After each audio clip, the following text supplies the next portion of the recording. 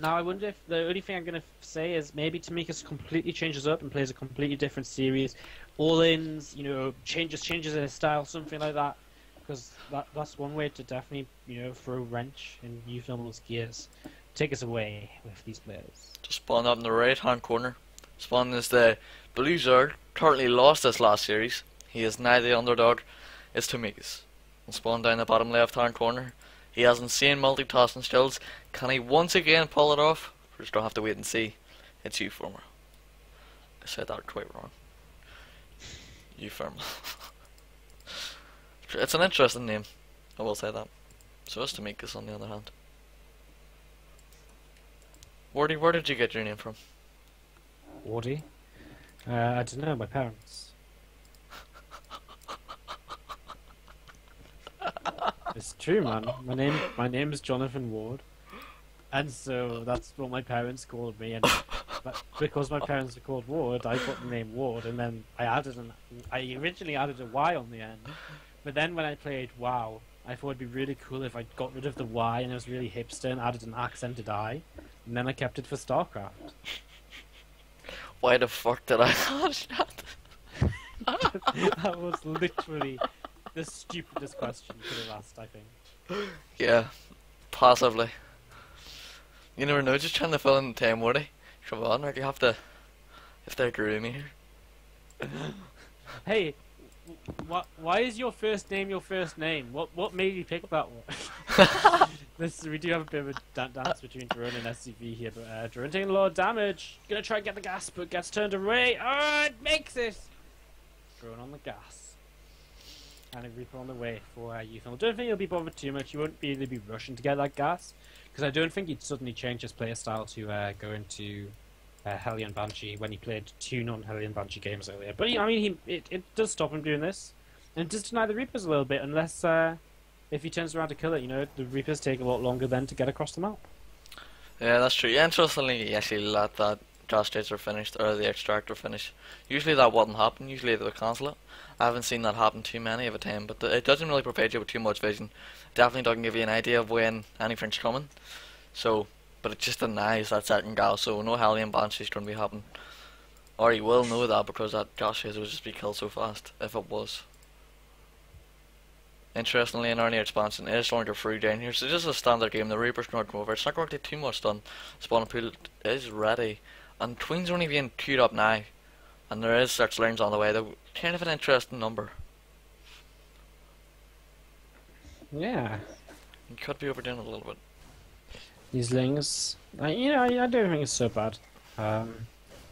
Because you even make 4-6, and 6 just a little bit safe. He's actually already lost one. Now he's going to try and get us around, but he's just going to lose another ling. And this queen's... when you're a Zerg playing this situation, it seems like your queen's taking an eternity to come out, and Yeah. wow, he's actually going to lose another ling here if uThermal can get the click. No, he misses it.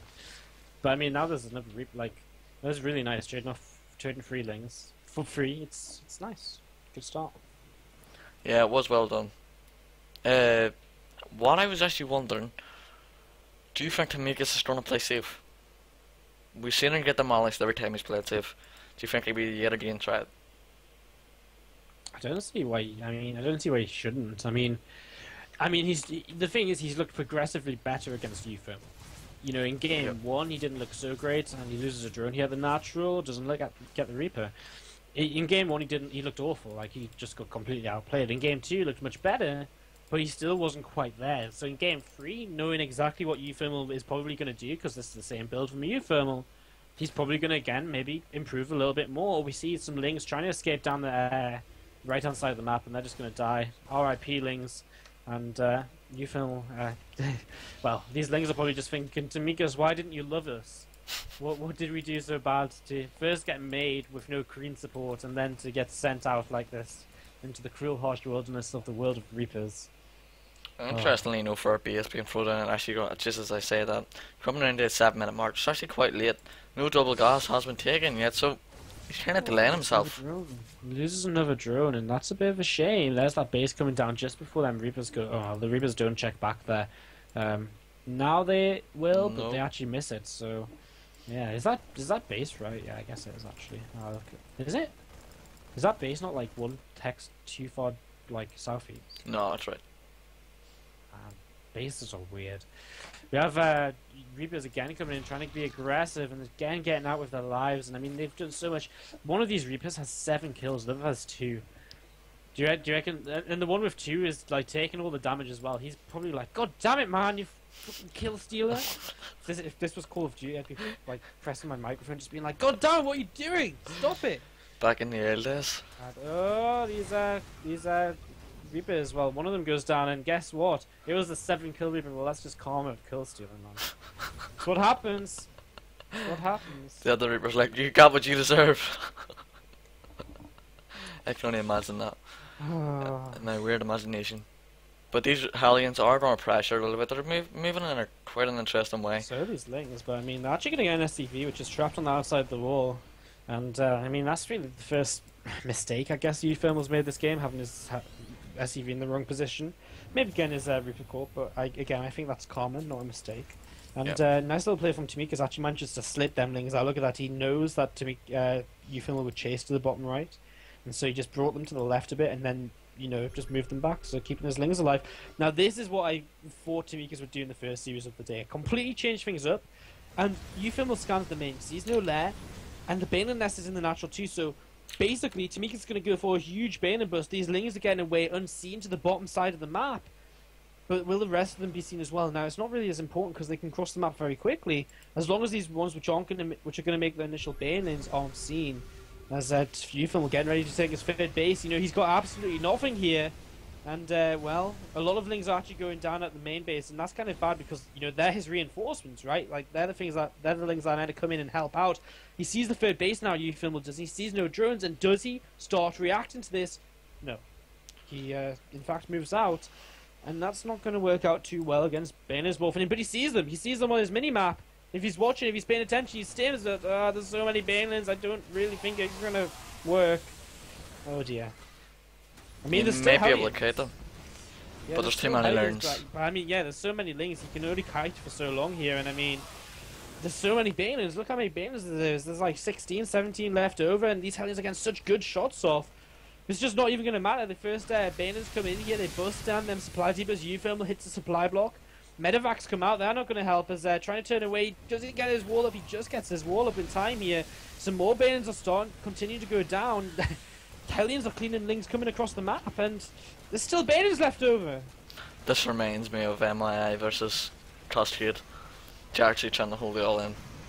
Yeah, man. If he holds this would be crazy impressive, as the Banelings aren't really connecting on the SCVs, in all honesty. The SCVs at the 3rd base, they're going to die to these follow-up Zerglings here. uThermal's still supply blocked. He's kept that many SCVs alive, but I actually think that might hurt him. Like, he might have been better if he'd actually lost, like, 10 SCVs so that he could start making Marines faster, because that's going to help him deal with this follow-up. But TomikuS only has 3 Banelings this time, you know. He kind of stopped mining gas to get as many Lings as possible, and...